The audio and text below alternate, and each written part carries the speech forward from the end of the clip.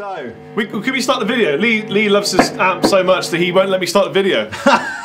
It's true. It's true. I've stolen the guitar, and I think this is definitely where I'm.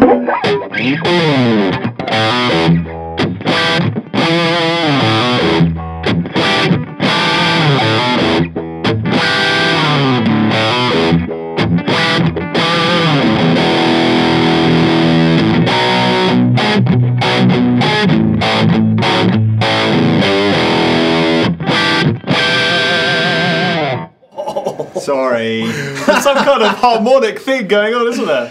Yeah, I must admit, I'm kind of, I love this amplifier. It's kind of crazy as well because it's, Orange have got this whole kind of family of like Terra style amplifiers, and although this perhaps is a bit of a departure from the lunchbox looking thing, you know, it does look like a shrunk down version of one of the big Orange amplifiers.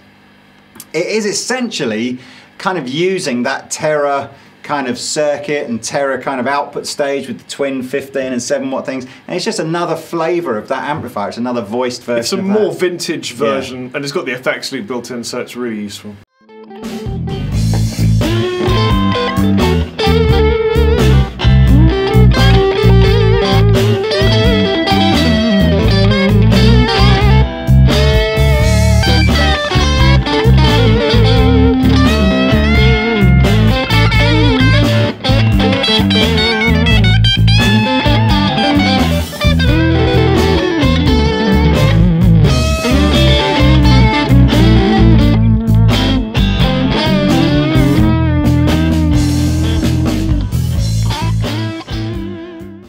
We should introduce this properly. Hi, I'm the captain. And I'm Chappers. And yeah, we've basically just shot a video of a brand new amplifier from Orange called the Jim Root Signature. And at the same time, they've also launched this super cool OR15. So we're basically using the Jim Root cab, which is just a closed back kind of, I don't actually know that it's that different spec to any of the other Orange cabs, apart from his little logo in the corner. So this is pretty much the same cab as a regular 212 Orange.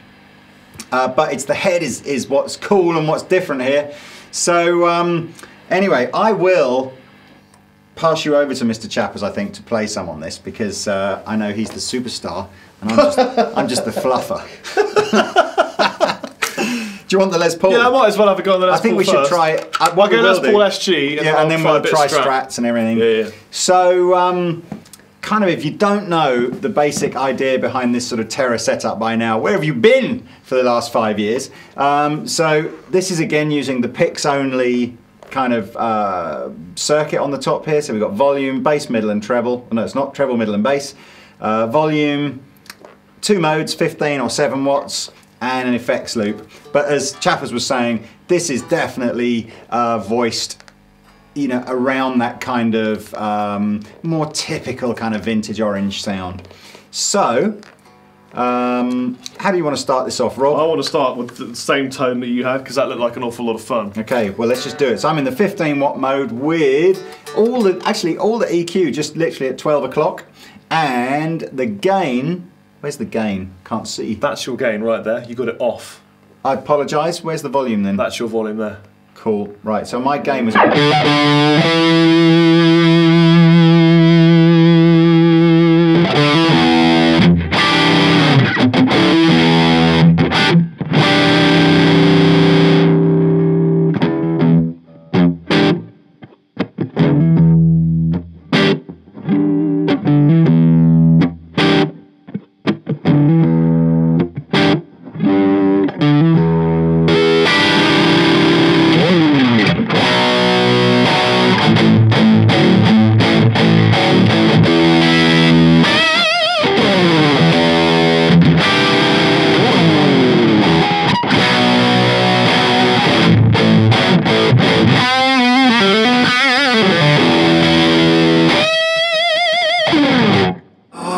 There's some sounds you get that just give you an instant, like, I don't know, it's a weird kind of like... It's the way the harmonics are lining up in a specific way, and it works really well with the humbucker guitars, but you get an interesting arrangement of the harmonics in the chords, specifically in the chords. Like I can show you. It's primal though. I feel like a caveman the first time he probably heard music, and I was sort of like, oh, I like that. Oh, just want to knock out a woman and drag her past a radiator.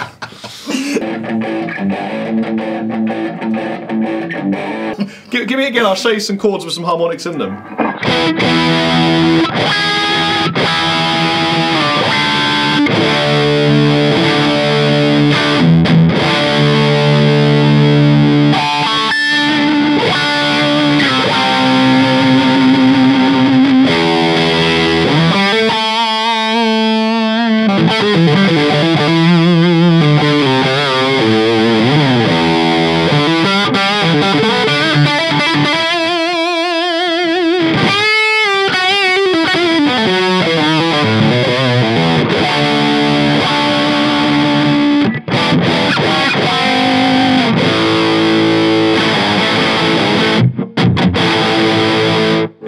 And guttural, isn't it? That's what it is. It's 15 or 7 watts. It's got an effects loop.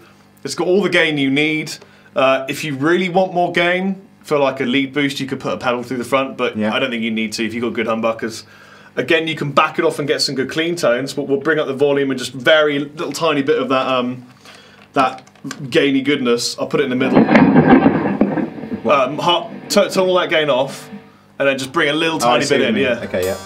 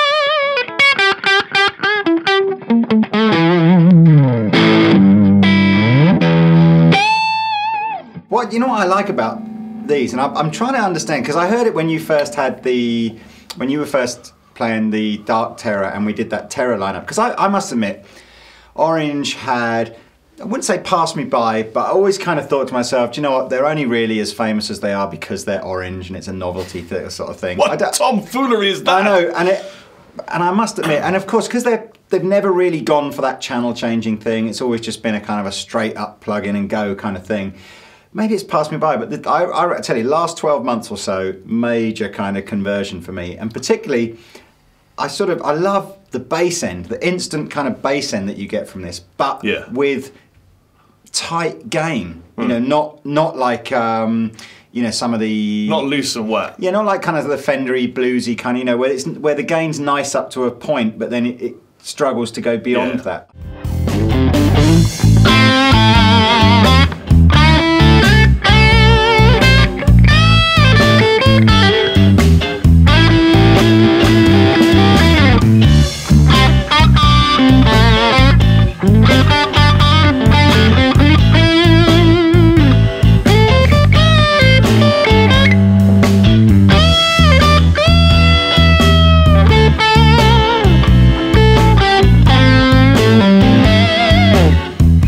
There's kind of an Orange for every occasion, isn't there? If you're a metal dude, you go for the rock verb kind of side.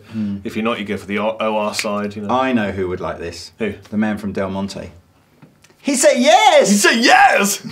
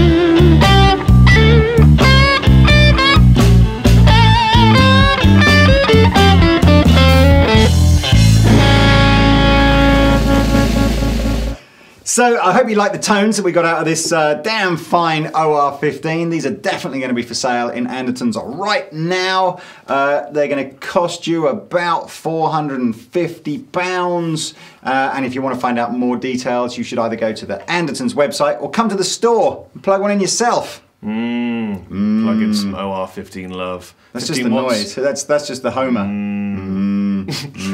Absolutely adequately loud enough for a gig, isn't it? 15. Yes, it's actually, to be honest with you, sitting this close to it for this long, can't even speak. That's what happens. That's how loud it is. It overrides your entire neurosystem and disables your speech function.